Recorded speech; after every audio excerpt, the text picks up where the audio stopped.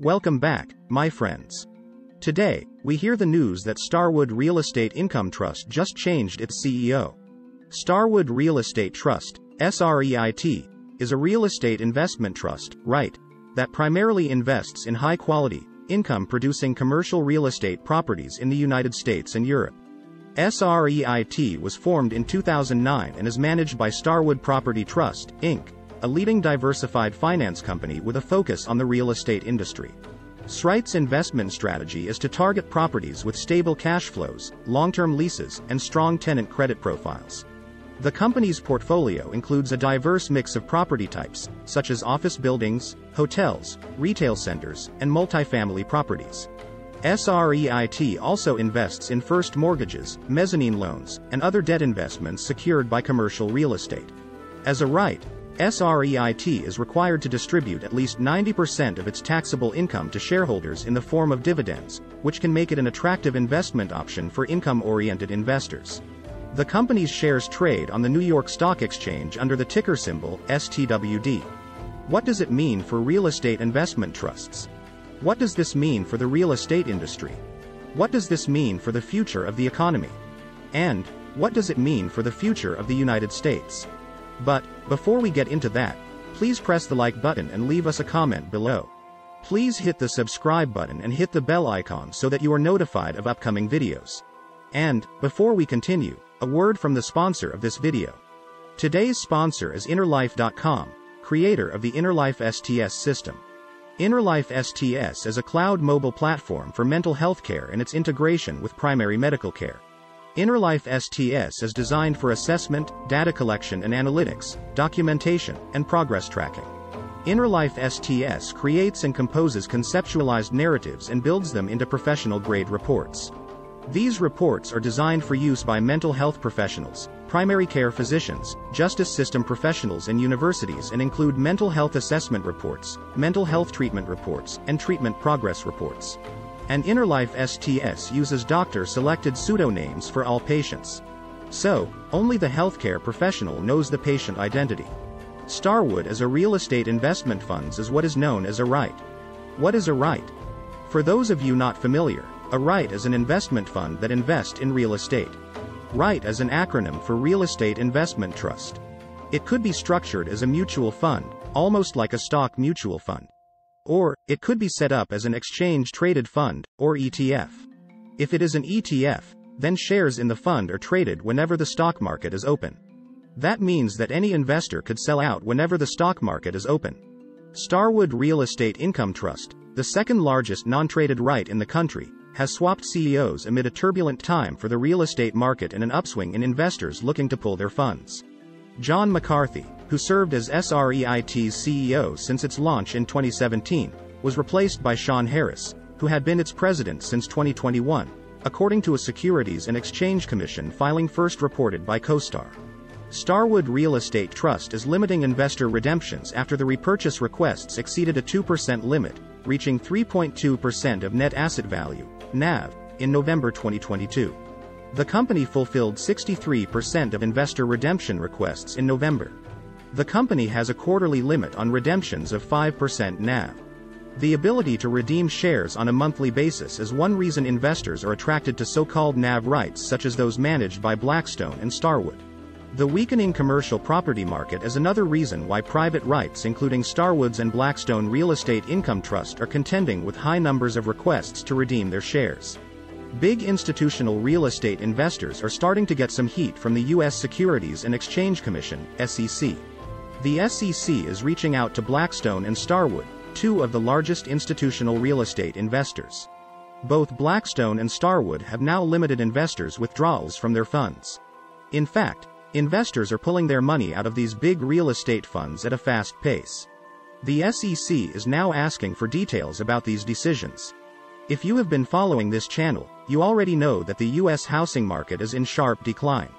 As you might expect in a time of popping asset bubbles, house flippers are getting burned. Fed Chairman Jerome Powell has finally admitted what all of us have known for a long time. Specifically, U.S. home prices are in the midst of a major correction or even a collapse. Institutional homebuyers bought houses over the past few years as if they were going out of style. That included iBuyers like Zillow, Redfin, Opendoor, and OfferPad. It also included small-time investors and home flippers. But now, the tide has turned, mostly due to quickly rising interest rates. General sentiment about house prices has been thrown into reverse. And all of these buyers who rushed in are now exiting just as fast. The US housing market is seeming like a speculative bubble once again. And house prices in the United States are in decline. And there are probably a number of investors in the right that think real estate prices will further deteriorate. So, what does this mean for Blackstone? Investors in the fund are furious. That is because many of them are now trying to get their money out of the REIT. Real estate values have fallen across the nation. And macroeconomic factors are weakening overall. So, many investors have current needs for cash and need to liquefy some of their assets. Blackstone and Starwood Capital Group are drawing attention from the Securities and Exchange Commission. The focus is their recent moves to limit the ability of individual investors to take their money out of the company's real estate investment trusts, according to reports that are surfacing. The real estate funds have recently seen a surge in withdrawal requests, amid a broad drop in investor sentiment and potential economic downturn. This led both private equity giants to pause redemptions after monthly and quarterly withdrawal limits were reached. Investors in and outside of the funds took notice, as has, apparently, the SEC.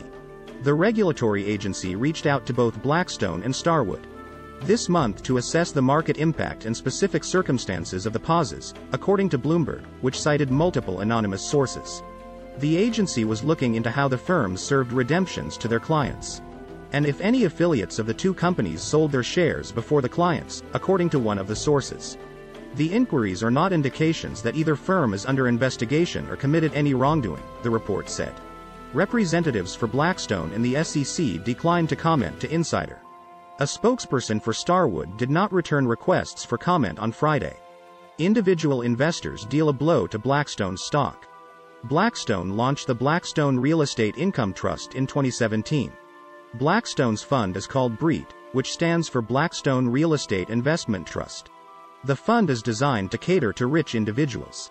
And these rich investors are always looking for better investments. High net worth investors were looking for better returns in what was then a near zero interest rate world. Assets flowed into the fund and it was a success, at least for a few years.